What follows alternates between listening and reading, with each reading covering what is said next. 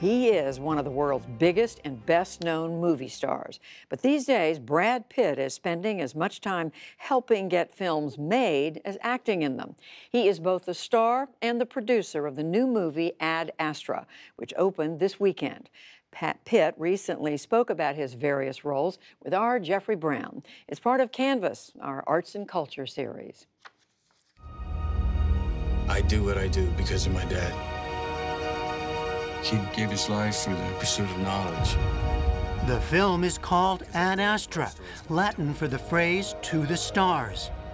And it is about a journey into the far reaches of our solar system. But for the tortured soul at its heart, Major Roy McBride, this journey is also very much inward. Brad Pitt says his friend, director James Gray, pulled him into the role by quoting a line from the man who wrote an earlier mix of space epic and introversion, 2001: A Space Odyssey. Please describe your current emotional state. I'm steady, calm, ready to do my job to the best of my abilities. He pulled out this Arthur Clarke quote that said either we're not alone in the universe or we are alone, but either outcome is equally terrifying. And that was a very interesting starting point. Never thought about what if we're alone here, and then what? Is that what this became about for you? Certainly as far as the genre is concerned. I mean, we're either fighting aliens to, you know, save ourselves, or they're imparting some benevolent wisdom on us, and this idea that, whoa, what if we're alone here? Then are we focusing on the right things?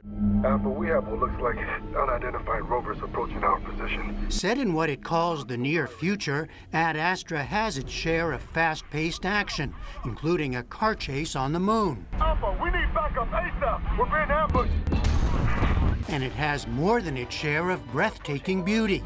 This is a film to savor on a big screen. But it's mostly concerned with a middle-aged man, Pitt's McBride, with a hole at his core, now in search of his lost father, Clifford, played by Tommy Lee Jones. Himself a space hero who disappeared 30 years earlier while leading an expedition to Neptune. Clifford, we learn, may be alive. My father's alive, sir? We believe so. And in a further twist, behind a new threat to the Earth. Pitt, who grew up in Springfield, Missouri, son of a man who ran a trucking company, took the father-son issues in the film to heart. We often discussed growing up with this kind of Marlboro Man image of, you know, you don't show weakness. Certainly where I grew up, we didn't, you know, you didn't complain. If you broke your arm or you cut yourself, you just dealt with it. You move on, and you almost deny it. But then we've started questioning, well, are we doing the same with our, you know, how we really feel? Is that being cut off, you know? And is there something more to look at and embrace here? Would we be better fathers and sons, better partners, better lovers, better friends, you know, if we were more, would we be more whole? I mean, it's interesting because you get to sort of act it out on screen in a movie. Yeah, I was saying and then apply it to your life, it's perhaps? a bit of a luxury what we do, because we get to spend months really dissecting that idea. Well, I think of my dad, who worked, you know, 8 to 6, 5 days a week, and then a 6th day on Saturday, a half a day. He wouldn't have, you know, that kind of luxury. He'd just be tired, you know, and then have to take the kids out for a baseball game or something. Pitt's performance in Ad Astra is utterly restrained and internalized. So understated, one reviewer wrote, it hardly looks like acting at all. This is Major Roy McBride. I'm attempting to reach Dr. Clifford McBride. And it's very different from his other big film this year, in Quentin Tarantino's Once Upon a Time in Hollywood. He says it's all about tone. Dad, I'd like to see you again.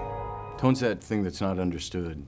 Yeah, what does it mean? You could have a script and you could play comedy or you could play horror. It just depends on how you shoot it and how you play the scenes. I mean, it's wide open. And this one, I think this one's going to be really, really contained and really simple. And the danger in that always is that it's boring and flat.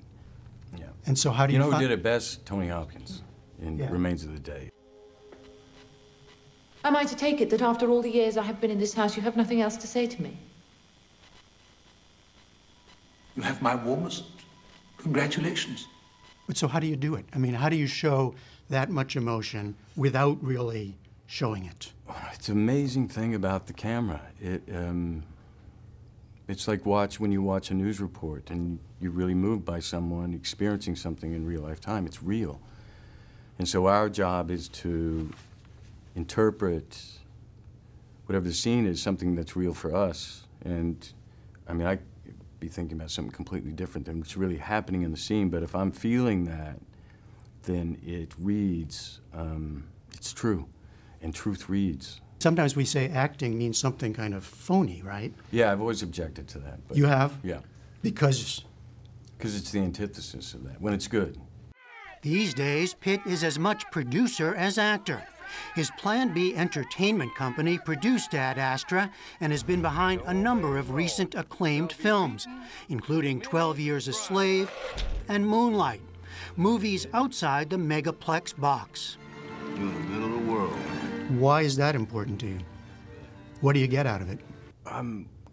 Storytelling. I'm a kid who always loved films. I love films now. And in that, we get to be a part of stories, really beautiful, important, powerful stories that I wouldn't be right as an actor.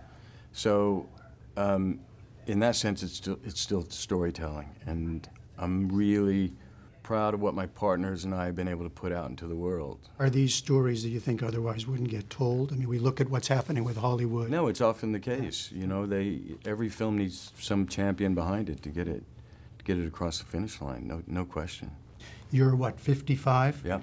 Do you feel like you've been building a career on your terms, making it work, or is it something that just happened to you? It's all those things. You know, it's like winning a game show, to be let inside the doors of a studio and given the shot. You still feel that? Oh, in the beginning, no question. I mean, it's like it's hitting a lottery in some way. I think it's different, more talent's getting opportunities now with streaming. You know, thank God, but what you see is there's this immense talent, and it's been there all along. It's been both. I've been pushed to do things I didn't feel right about. I did them, and I learned, okay, always do the things you do feel right about, and then you find out some work, some don't. So it's all these things. It's by design, yet it's by fate, and it's by, you know, many more factors beyond me. Brad Pitt takes off to the stars at Astra, now playing nationwide. For the PBS NewsHour, I'm Jeffrey Brown in Washington.